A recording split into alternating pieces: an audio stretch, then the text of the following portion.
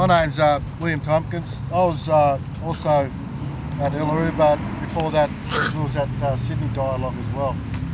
And I went there with an open mind. You know, I'm sort of, you wouldn't know which side. There's no sides.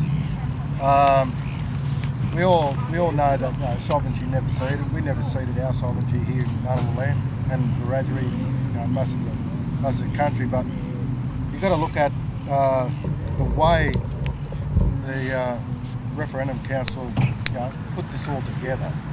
It's all, process was bullshit.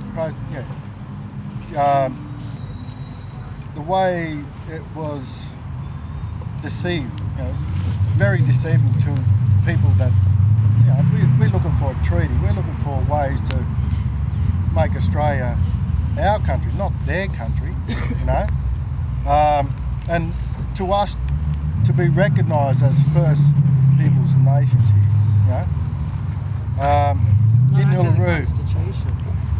in Uluru, and many people were cut off. They were given the floor, they were given the mic to speak their mind and have their say, and they were cut off because they were getting to that point where they were telling the truth.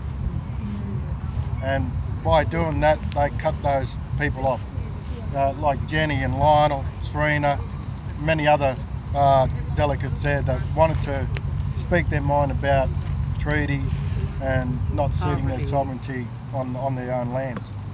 So, and then you got, and then they asked us for our permission to have those cameras inside the actual conference. And, but we were told that the microphone was switched off. It wasn't switched off. They had a room in the back there where all the other delegates with Noel Pearson were sitting, listening to everything that we were saying and seeing everything that we were saying. And then all of a sudden on the second day, they all turned up, knowing everything, So, you've got to look at things like that. People in back rooms, always listening and pondering what we're doing and what we're doing, trying to do for our country and our clans, So that's my look on it. My dad and many other people's fathers and mothers, grandfathers, Auntie Isabel Coe, they all fought for what we got today, and we don't want to let their fighting go down in vain.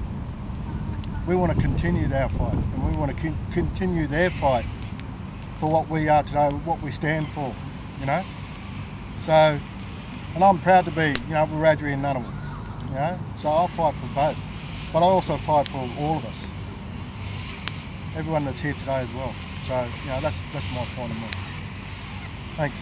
Thanks, Billy. Thanks.